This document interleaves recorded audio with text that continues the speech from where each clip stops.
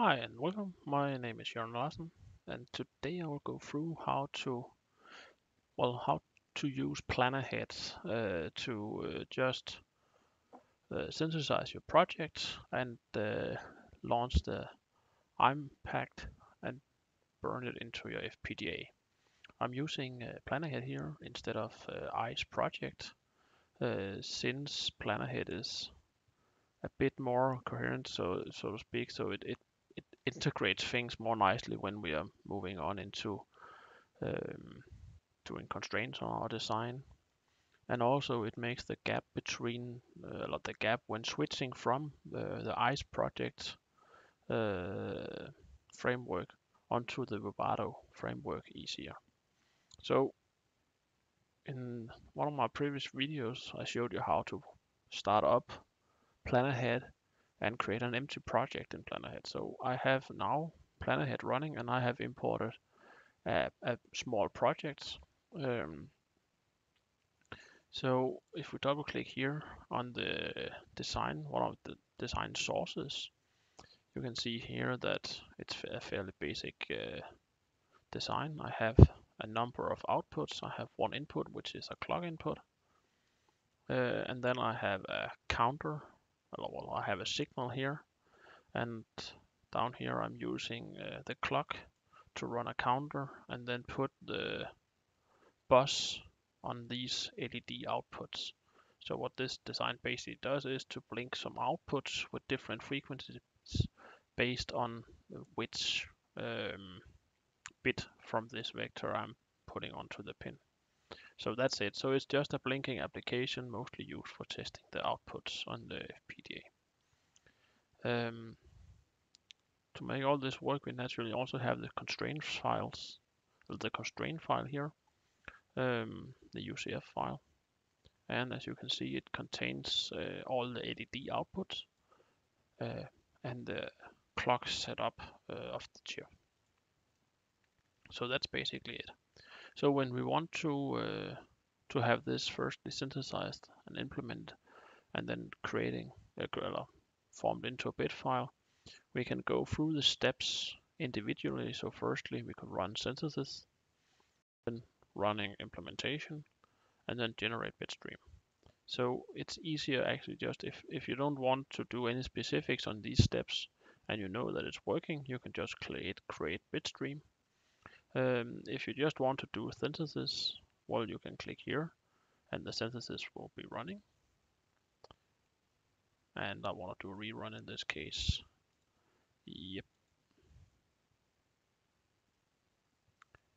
When the synthesis is finished, you get this window with the option to continue on running the implementation. So that's the next step.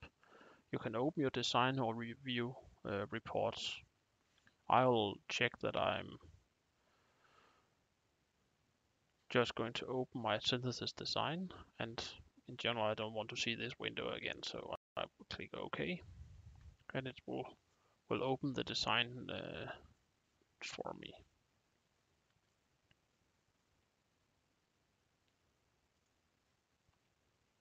So now it has opened the design, and as you can see, it's a fairly simple implementation. It actually doesn't show anything, but that's all because that I'm only using one vector for a counter, and then it's basically just outputting it to the output pin of the chip. So it's fairly uninteresting.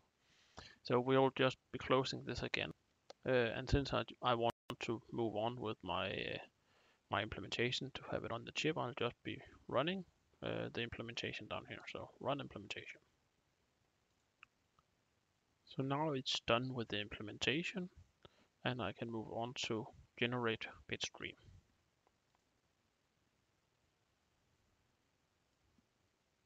With the bitstream generated, we're now finished with the implementation of our design into a file that can be uploaded to our FPGA or burned into our FPGA. So we'll be running the impact design tool.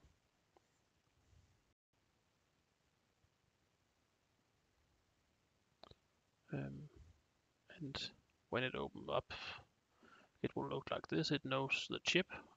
It wants me to save the impact project file. I don't want to do this in this case, but it's fine for you to do it. But as said, it has found the chip. It has assigned the bit file, which in this case is called blinking LEDs.bit. So now it's a matter of right-clicking on this chip. And since I'm using a Spartan 3 AN chip, I have both the possibility to program the flash and load the program on the FPGA, or only to program the FPGA. In this case, I'm choosing to program FPGA only. And that's it. Now my FPGA is running my little piece of hardware, blinking my LEDs. So this was a quick tour in how to use PlanAhead to run an entire project in, how to go from the project file, the VHDL file here describing the functionality of your hardware, and all the way through implementing the design and to upload it onto the FPGA. So thank you for listening in. Bye bye.